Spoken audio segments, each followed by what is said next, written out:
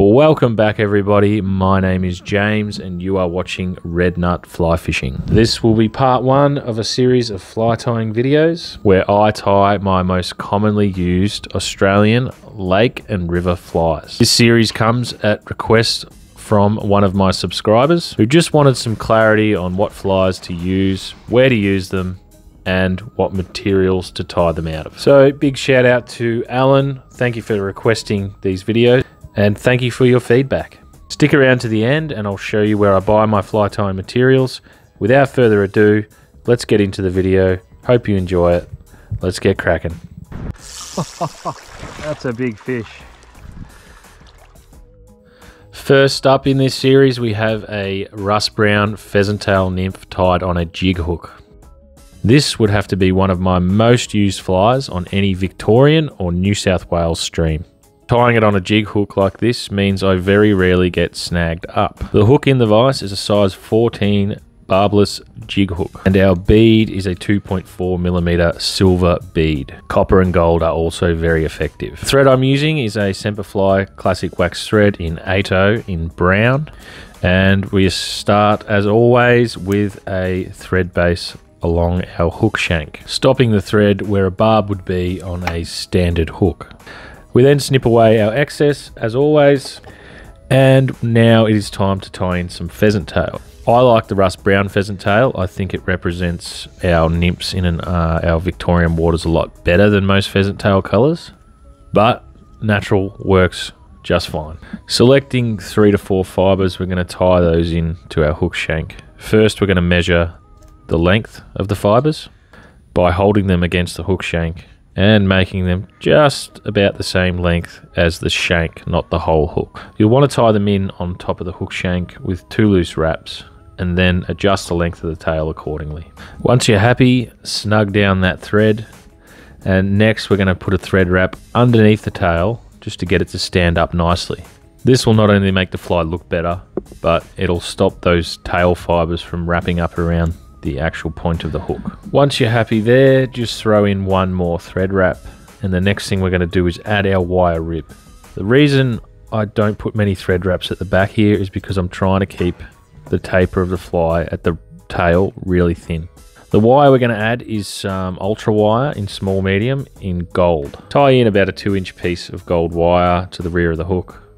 Then with some securing wraps, wrap up towards the back of the bead, snugging that down nice and tight and keeping your gold wire on the side of the hook. Keeping your wire on the side of the hook like this helps with the shape of the fly. The goal here is to get a really nice tapered body. Once you're happy, snip off that excess pheasant tail. The next step is to add some pheasant tail fibres. I like to use about 6 to 8 fibres for this, tying them in by their tips and messing it up a couple of times before I get it right. But I tie them in by the tips and wrap down towards the rear of the hook, keeping the fibres on top of the hook. Tying them in on top of the hook puts them in a good position to wrap them forward. Once I'm happy with how they're tied in and making sure I'm far enough back on that tail and over that wire, I then bring my thread forward and I build up a slight taper in the body towards the head. This means that by the time you wrap your pheasant tail fibres forward, you'll have a nice tapered body, thin at the tail, fat up near the bead. From here, our next step is to wrap these pheasant tail fibres forward up to the back of the bead. The best way to do this is to twist them up and wrap them forward, making sure they stay twisted.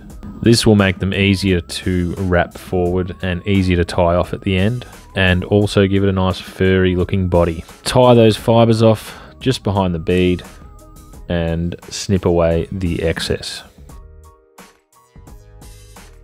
Now it is time to wrap our gold wire forward. We wrap this in the opposite direction to the pheasant tail. This is called a counter wrap. The reason we counter wrap is because it secures the pheasant tail down to the hook shank. Also protects the pheasant tail from sharp teeth. I like to use a small medium wire for that reason. Small medium wire ensures that the fish isn't going to destroy your fly. Once that wire is secure behind the bead head, helicopter the excess free. And that is the body of the fly done. The next thing we have to do is add a wing case and some legs. To do this, we add some more pheasant tail fibers. When you add in the fibers, make sure that the tips are sticking out past the bead. These will be the legs, and we'll fold them back later on. Test and adjust the position of these until you get it right. Usually around the 6 to 8 millimeter mark does the job, and this is something you'll get used to the more you tie.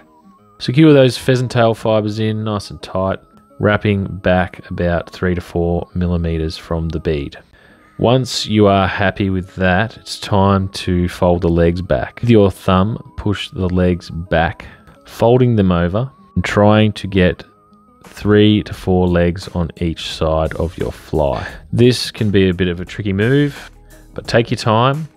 Bit by bit, little by little, you'll get it right. And of course, the more you practice, the better you are going to get at fly tying. Now that I'm happy with where I've got those legs sitting, I'm going to get my thumb and forefinger of my other hand and pinch the tips of those legs. Once they're pinched in place, throw in some thread wraps behind the bead to secure them down in place. The next step is to create the wing case. To do this, pull your pheasant tail fibers forward and with some securing wraps, tie them down behind the bead head. Once that's secured, snip away the excess pheasant tail. I apologize for my thumb being in the way for this step, but I'm sure you get it. I like to throw in a couple more wraps for good measure.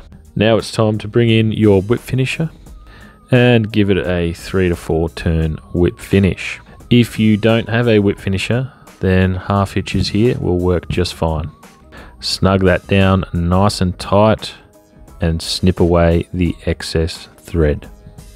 That's almost it. We're nearly there. What I like to do now is add some UV resin on a pin to the wing case. This will secure your thread in place and add durability to the fly. I also like the way that it looks on the wing case. I think it gives the fly a little bit more contrast and makes it stand out a bit more. If you don't have UV resin, you could skip this step, or alternatively, you can use like a clear nail varnish, which works quite well and makes that thread nice and secure. Well, that's it, guys. That is a rust brown pheasant tail jig nymph. I tie this fly in size 12, 14 and 16. Adjust the size depending on the water you're fishing. Feel free to experiment with bead sizes and bead colors. I tie this with beads ranging from 2.4 millimeters up to 4 millimeters. This means that I'm covered in all types of water, whether I'm fishing the Goulburn, the Tumut, or small streams like the Rubicon or the Stevensons, for example. Well, that is it from me, guys. I appreciate you watching this video and I hope you got something out of it. Please feel free to like, subscribe, comment, all those good things. And happy fishing. I'll see you on the next video. As per the start of the video, guys, here's my suppliers and their websites. I've found all these suppliers to be very professional and reliable. That's a big fish.